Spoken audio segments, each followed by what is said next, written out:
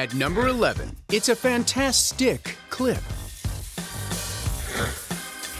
This is a stick bomb made from 13,654 sticks that Chris Schuler built in his Kentucky basement.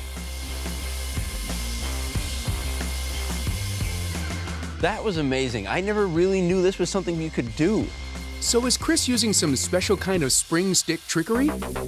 Chris is not using any tricks here. This is just the power of science and regular old tongue depressors. The reason Chris can create this incredible display is by weaving these sticks into a very specific pattern. The real skill is to take a whole lot of sticks, weave them all together at once so they're all held in place at 3 different points. When they're held down in that pattern, they bend a little bit and hold a lot of potential energy. And as soon as one of those 3 points is released,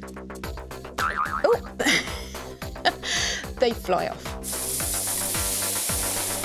This is one of those moments where it works and you're hugely excited, and then you realise you've got 13,654 sticks to pick up.